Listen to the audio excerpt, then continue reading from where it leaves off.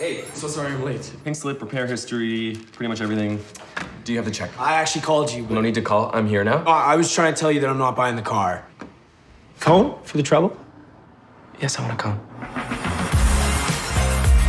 To my best friend. I don't really understand why he has to move to Paris to become a writer, but bottoms up. I'm afraid your father passed away. Dad is dead? Hope you don't mind, but I collected a few personal items that I thought you should have. Man's life reduced to a 10 by 12 cardboard box. Also made you a tuna fish sandwich. Savings and holdings should cover my fees, which just leaves us the house. Great. How soon can we sell that? That depends. Who's Cindy? You're gonna need to get her to sign off on it. Cindy's a schizophrenic. She's just as likely to sign her name here as Sheena. That is a pickle. Oh, good Lord.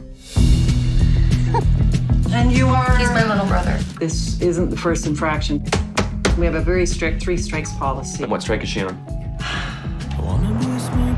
It's a little bit tight, so just be careful with the door.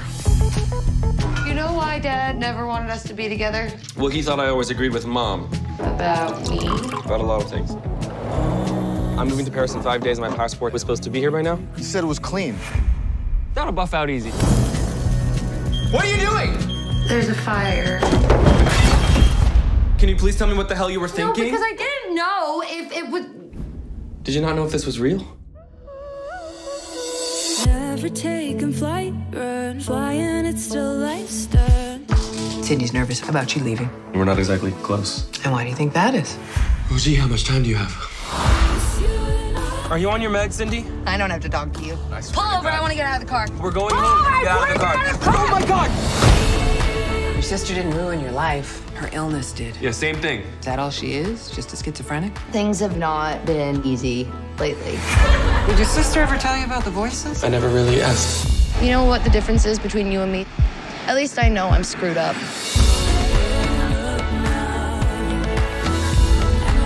Give your sister a chance, Scotty. She might just surprise you.